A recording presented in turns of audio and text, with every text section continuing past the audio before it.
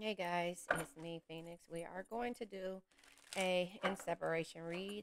Please do me a favor, like, share, subscribe, hit the bell notification to be notified when I post a new video. Remember, red hearts, you made it through. Purple hearts, it resonates. Green hearts, you're working on it. Yellow hearts, you rock with me. Got my six, meaning have my back because I have yours. There you have it. We're gonna pull from the breakup oracle deck, the love situation deck, the broken mirror deck, the what lies beneath deck. Don't know the name of this deck, and I forgot the name of that deck. So there you have it. Let's see where you are in regards to being in separation with your person. You guys, the reason why we do the separation is to see where we have came, where we've grown, that see where and how we've grown, and to reflect back on that we can get through anything. This has nothing to do with the negativity in regards to what you went through. It's about how you were able to overachieve and overachieve to achieve something. Yeah, somebody was pushing your buttons, bottom of the deck, family.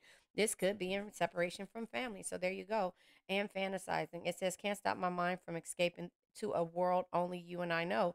So at some point, whoever or whatever was pushing your buttons, you escaped to a different realm in the 5D in order for you to get through a certain situation. So pushing buttons, I do things to trigger you, and it's the only way I know you care. So this could be a friend, person. This could be you in separation from a family member that, does stuff because they know your heart. They know that they can manipulate you into acting crazy. Yeah, because that's what we do. It's okay.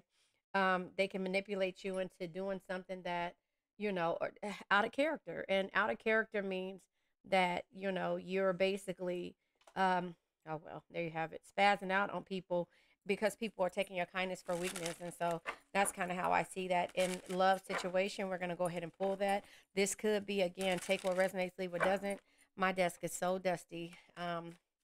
Yeah, there you have it. That's what, that I haven't really been in here. Divorce, alimony, termination, separation will be costly, mirroring, and complicated relationships. So mirroring is here. So family, mirroring each other. Something needs healing. Seeing yourself in them. So something about how, why, and how you dealt with the situation. Wishes come true.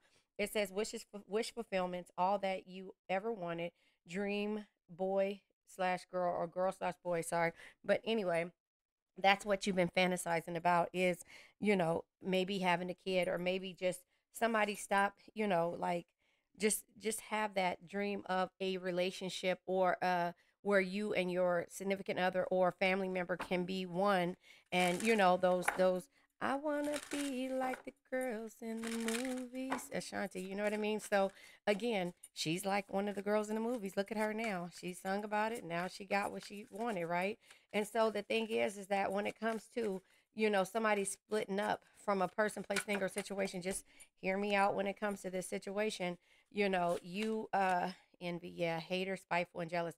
When it comes to somebody, and let me, yeah, guilt. Okay, this is my ADD brain. But when it comes to you actually leaving a situation, somebody pushing your buttons and keep bringing that situation back up, a complicated situation that is still hurting you, and still, because they want to mirror your pain. They want you to keep, keep in that same energy of being in that pain. So it could be a family member that's envious or jealous of you, but they make you feel guilty and ashamed of what you went through and the way that you love. So that's kind of how I see that energy when it comes to this. You have to be the one to, stop fantasizing on what could have been, what should have been, and stop feeling guilty in regards to how somebody is trying to make you feel of the unknown, right? Unknown, it says unknown, stalking, hanging up, unknown number. So somebody could be calling you and knowing that it's triggering red flags because you're thinking about, oh, look at that, that's crazy. You're thinking about what you and a person had. And so somebody pushing your buttons could be them playing on your phone.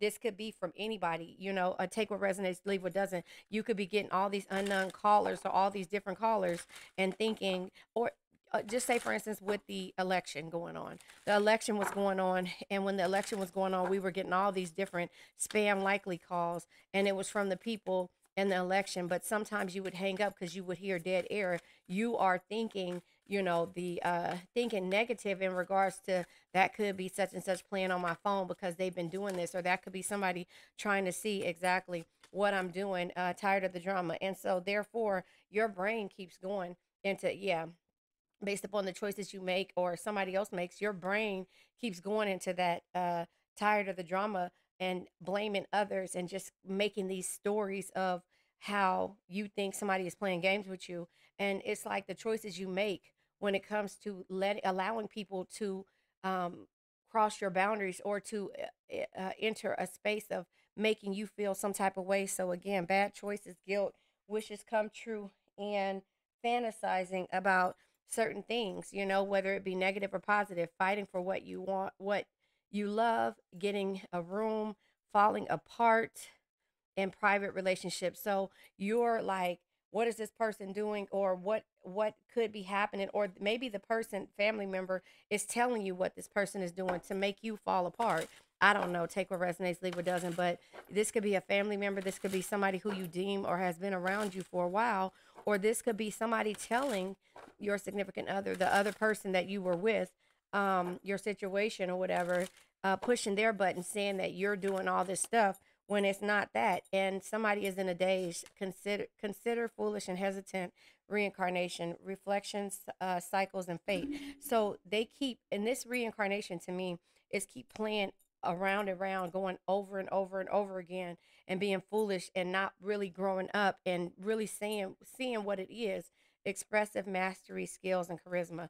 So you or this other person isn't able to express themselves when it comes to this type of situations. And so therefore you have to be the one to understand that, hurt people. And those type of people that keep showing you, because a real person isn't going to keep coming to you saying, I seen such and such doing this, I seen such and such doing that. So the reincarnation is you being tired of the drama. Does that make sense? And so you being in a daze at one point is listening to what and why and how this person, letting this person push your buttons. They pushing your buttons and you just tired of the drama. So therefore you just have to either, you know, understand, that you can be foolish and you can, wonder what this person is doing, or keep putting in your brain or keep putting in your mind what shoulda, woulda, coulda, but you never know if it did or not. You could keep playing those stories, love begins. You can keep playing into those stories, yeah, disruption. So or you can move on with your life. So disruption, love begins is here. So, when it comes to this energy, this is cups energy, the ace of cups energy. You're starting over, right? You're starting over, new relationships, your creativity. Again, it says that reincarnation, reflection, fate. And it's like you're starting over. At the bottom of the deck here is expressive mastery, skills, and charisma. Underneath the bottom of the deck, that's the bottom of the deck. The disruption is here, card number 16, which is tower in the reverse. So this is telling me that you're starting over from the disruption of the past. And therefore, that means that, yeah, transformation has to happen. Card number 13, which is the death energy, change. You have to be able to change the cycles and stop being foolish and listening to what everybody else is saying. And that's the reason why you have to just send strength and healing. Look at all these major arcanas coming out.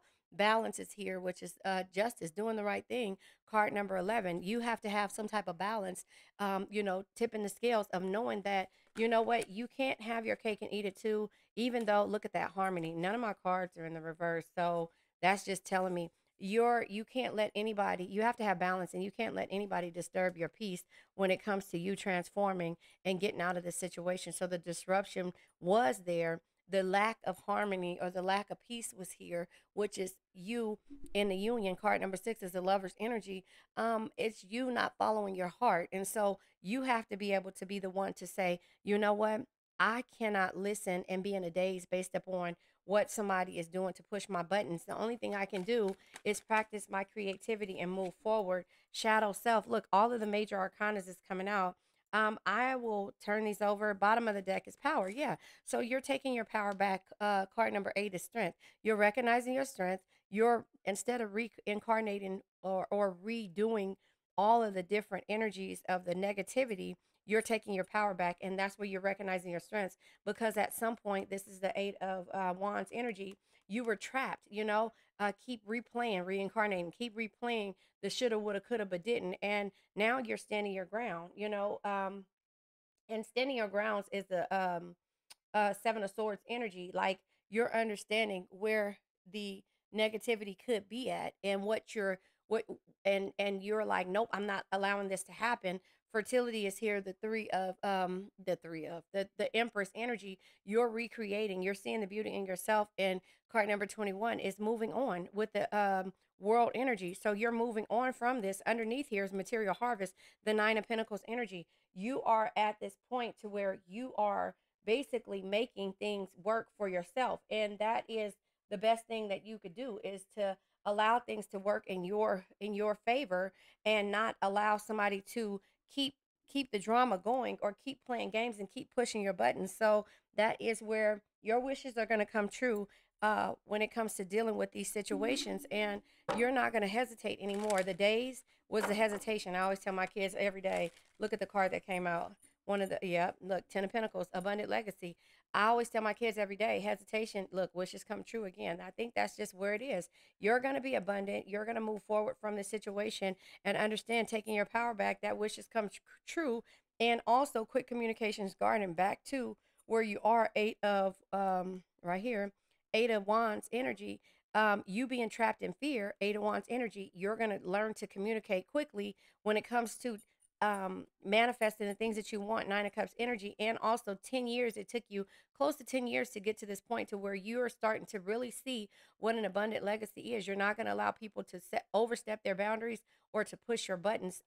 You're not going to allow people to mirror the negativity that you went through in the past, or to even bring that up, because this is what rock bottom means to a Cancer. This means that you have been able to oversee, you have been able to overcome the negativity, and stop hesitating, and allowing people to keep you in a daze based upon the sugar shoulda, woulda, coulda, but didn't. So you're not allowing the drama no more. So that's you're tired of the drama, and nobody's going to be able to push your buttons anymore, and you're going to stand your ground. You're going to communicate, and that's the reason why the fantasies and expressing yourselves and having the material growth of the 9 of Pentacles energy is you, because you basically have looked at everything. You're fighting for what you love, and that's peace.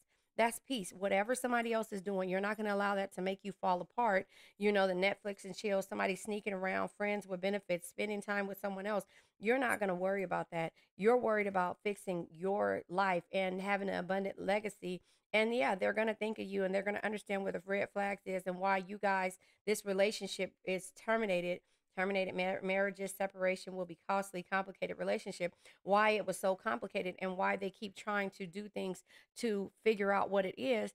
And why you know, at the same time, the people that are pushing your buttons, why and how they were able to do that to them and to you. So, you know, that is where you are.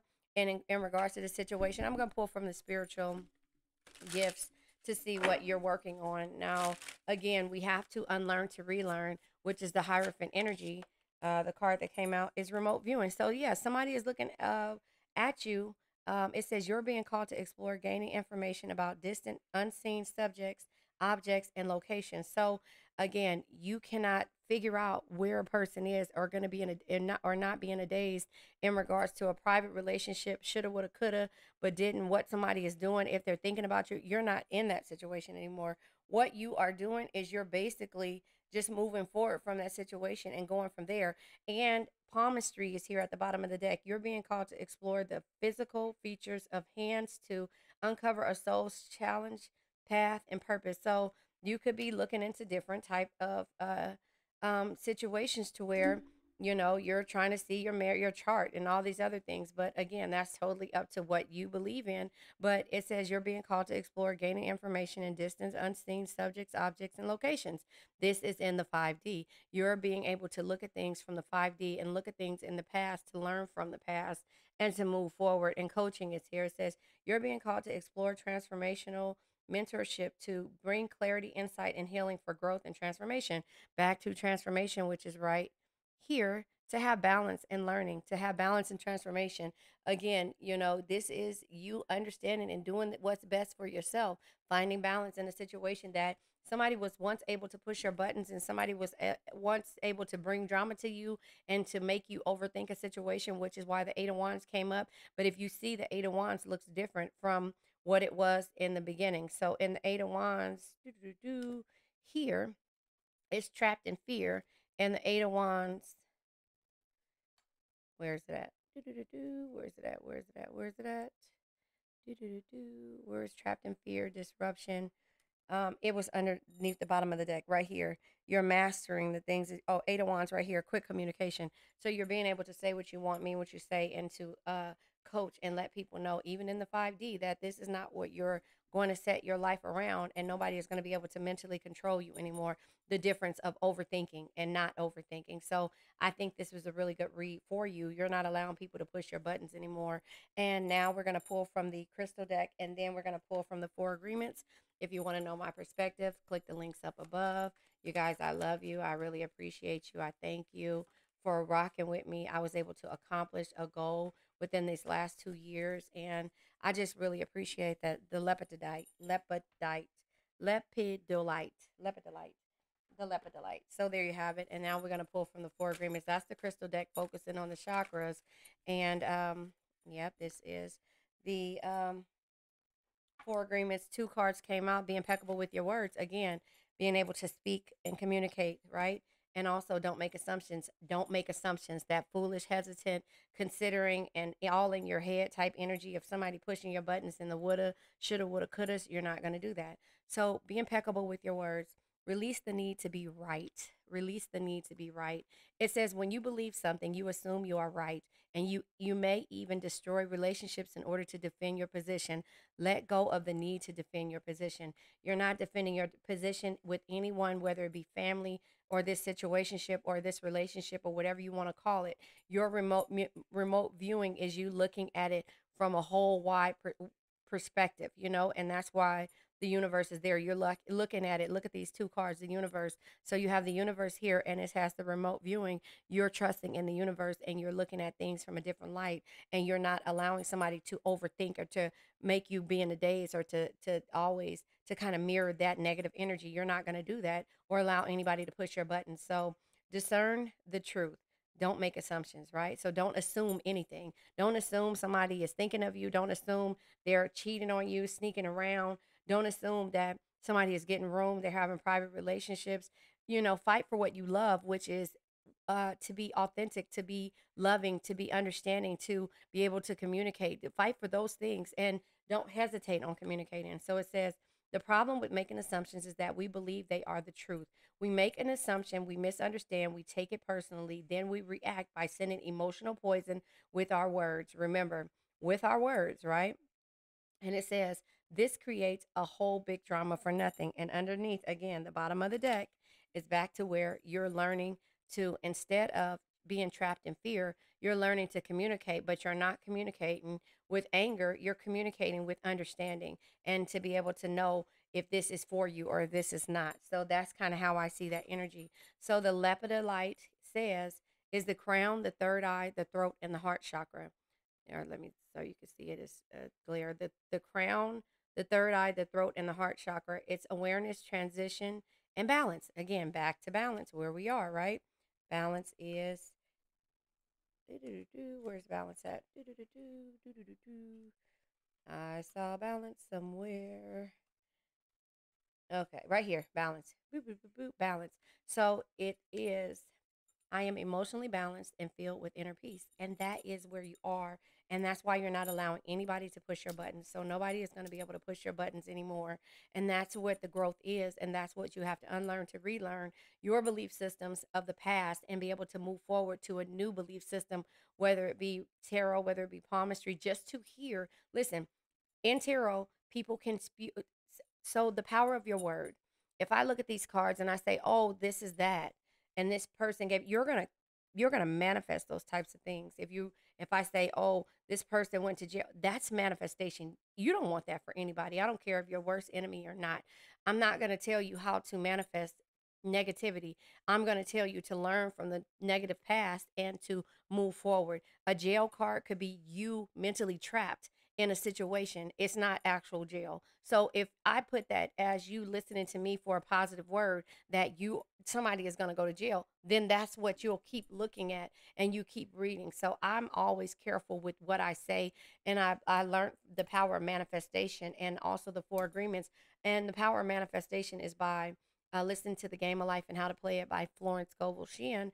be careful with your words. Words are curses. And so if you keep spewing, which it says here, discern of the truth and releasing the need to be right. If you keep spewing negativity about a person, if that negative thing happens, you basically manifested that thing. And so I'm always careful with what I say and how I read these cards. And hopefully everybody else is, but maybe they're not. So that's where you have to be aware of what pushes your buttons and what causes you to keep mirroring the cycles instead of learning from the cycles, if that makes sense. So, you guys, I love you guys. Let's go ahead and let this old energy go, old energy of trying to, that what if energy. So I now let go of worn out conditions of lack, doubt, hate, negativity, procrastination, stagnation, sadness, generational curses, debt, bad energies, heartbreak, bad health, and addictions. Remember, addictions can be to a person, place, thing, or a situation. I love you guys.